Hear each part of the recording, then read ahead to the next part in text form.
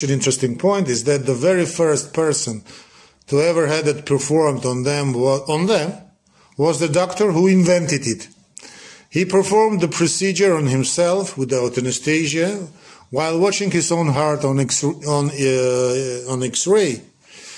In 1929, a 25-year-old German surgical intern named Werner Forssmann hypothesized that a catheter could be carefully passed into the human heart. His superiors and the entire medical establishment forbade him from attempting such a dangerous and crazy experiment on a patient. Undeterred, Forssmann decided to use the only patient he had full consent from, himself. In a secret and an unauthorized procedure, he persuaded a nurse, all over I suppose, to help him.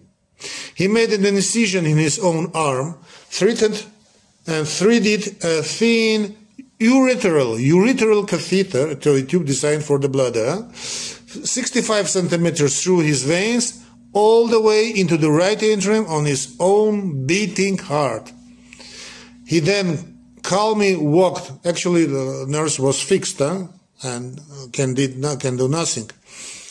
nothing. So he then calmly walked up several flights of stairs to the urological department to have an X-ray taken to prove that catheter was really, indeed, inside the heart. Crazy, huh? Unbelievable act of courage or recklessness. He risked his life, risking a fatal arrhythmia, perforation of his heart, or I don't know, a massive blood clot, all to prove his theory. He was fired, of course, not praised. For this incredible breakthrough, he was not celebrated at all. Then we can understand the superiorities. He was fired from his job and ridiculed by the German medical community for his reckless stunt.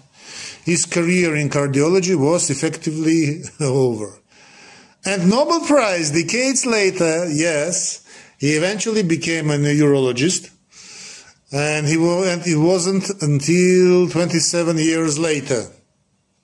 In 1956, after his tactics had been refined by others and had revolutionized cardiology, actually revolutionized, that the world finally recognized his genius. Werner Forssmann was awarded the Nobel Prize in Physiology of Medicine, for the very act that had once cost him his job.